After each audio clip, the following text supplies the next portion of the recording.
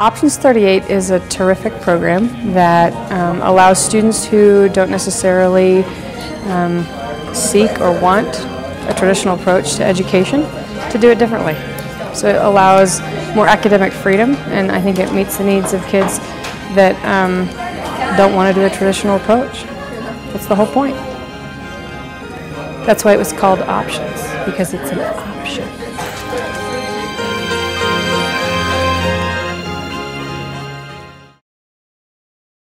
It's your first year in high school, and at every turn you take, there's another wall of work or something else just standing in the way of you doing well.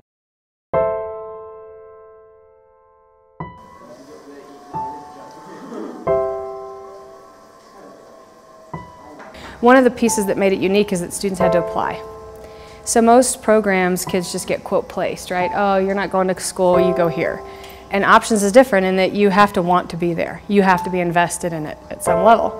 And so we developed interview questions and an application process. And I think I learned some of the coolest stuff through that process about kids.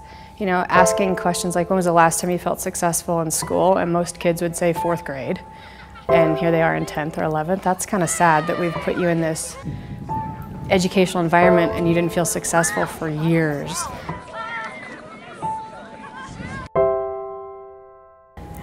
In the beginning, there was a lot of concern by community members that we don't need an alternative program. So we never used the word alternative because it wasn't viewed positively. The name came about because it's an option to the traditional. And anytime I would stand up in public and talk about it, anytime we would do community meetings, I've even presented at Kiwanis and a variety of other places about it, was to educate people that alternative isn't bad, but we couldn't even use that word in the beginning. And now, you know, 5 years later you could, and now you can use that word, but it was just an interesting stigma to try and overcome for our community. Whoa, those kids, they're our kids. Everybody deserves a choice in how they pursue education. You know, the first year was a little bit crazy. We'd come up with a really nice program on paper, but as soon as you try to do something in a classroom with kids, you realize that you have to change things around and you have to modify. So I think the first year, you know, the common analogy is building an airplane while you're flying it. We were doing a lot of building the airplane while we were flying it during that first year. How's your sound? Sound is rolling, so this is Options 38 documentary. What do you think the outside world thinks about our program? Well, from what people have said, they think we just do finger painting and take naps. That's what I've had multiple people tell me. I never heard that. All of you do drugs, all of you are stupid, blah, blah, blah, but it's obviously not true. So. We know it's not true, and that's like the only thing that matters. I think that we have students here that every year we put 200 pieces of art in this room, and we have hundreds of people come to look at the artwork that you've done all year long. We know that we have varsity athletes, we have a varsity coach, we have musicians, so it's a heck of an opportunity, I think. Without Options, I probably wouldn't have graduated high school. I don't know, it's a huge help, and I definitely would recommend it to anybody who would want to join it.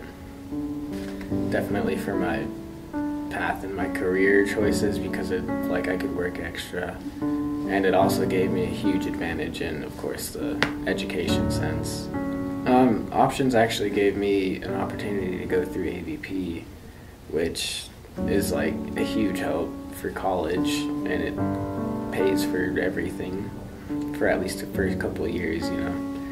And I've been wanting to do culinary, and before this I didn't even think I was going to graduate or go to college or anything, but now here I am sitting steady in college, maybe going to a 4-year school or something.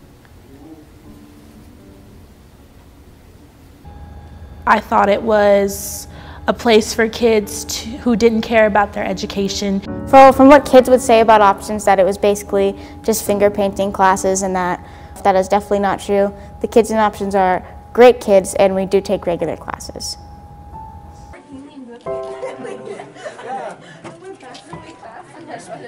Just full speed here. And we need something to serve the serving spoon for. I got it. Green bean casserole.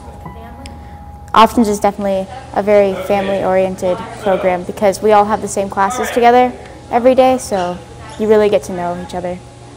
Did we have any signs of any of our guests out there? We're all like one big family. Everyone just comes together and helps with problems. We all hang out outside of school, and it's just a very fun and loving environment. The best thing about Options is the teachers because they're also part of our family and they really care about their students.